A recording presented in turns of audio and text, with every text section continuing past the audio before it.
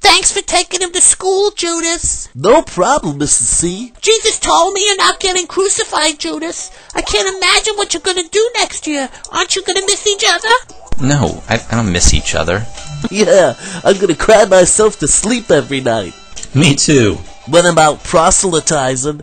Shalom, Mrs. C. You take care of those, vaults.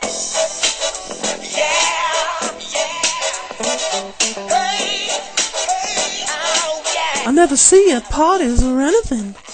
Friday night was actually a crazy night for me. Judas's parents were throwing this little get-together. Cocktail casual.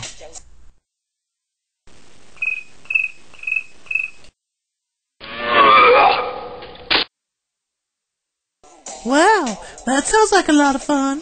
You would have loved it, Mary Magdalene. Check out my brand new fake Roman ID. Wait, you changed your name to McCaesar?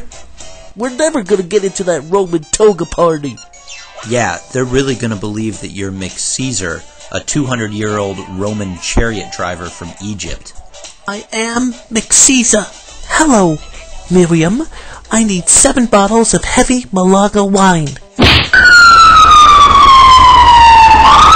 So let me get this straight. The perpetrator was the Moorish Philistine wearing a yarmulke. Tonight is our last party as Jewish people.